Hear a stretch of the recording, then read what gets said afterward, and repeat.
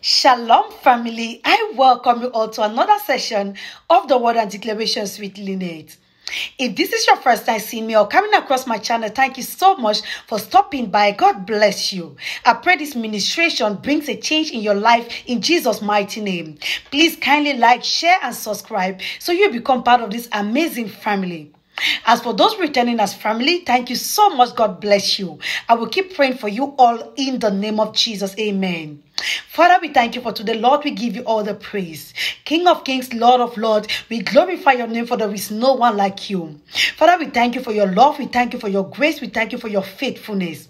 Father, we pray that this word that you have sent forth, every heart that is ready to receive, may they receive fully in the name of Jesus. I pray. Amen. The Lord gave me a specific prophetic word for someone. When I got this prophetic word, I was so excited because I know that someone is about to receive a transformation. I know that someone's life and destiny is about to take a new turn. Hallelujah. This person I'm talking to, you have a very good heart.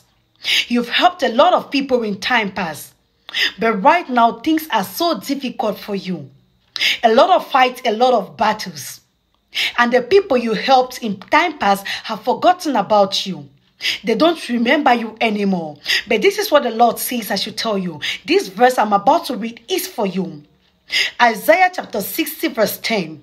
It says, "The son of foreigners shall build up your walls, and their king shall minister to you.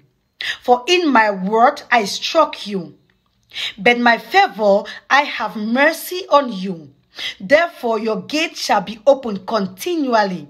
They shall not be shut day or night, that men may bring to you the word of the Gentiles. They shall not be shut day or night." The Lord says He is sending divine helpers your way. These are people that you don't know. God is going to be sending foreigners to come for your rescue. Sometimes the people that you help are not the same people that will help you.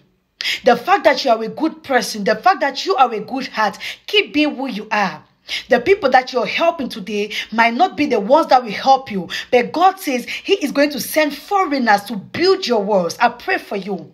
May the word manifest in your life speedily in the mighty name of Jesus. Whoever is going through a difficult moment right now, may you connect to this prayer, for God is about to change your life forever in the mighty name of Jesus. You're blessed, you're preserved. The Lord is sending forth greater things in your life in the name of Jesus. Amen. Thank you all so much for being a part of this session. I hope you receive this word with gladness. Please do not forget to turn on your notification bell so whenever I upload new content, you will be the first to know. I love you all so much, family, and see you in our next session. God bless you. Shalom.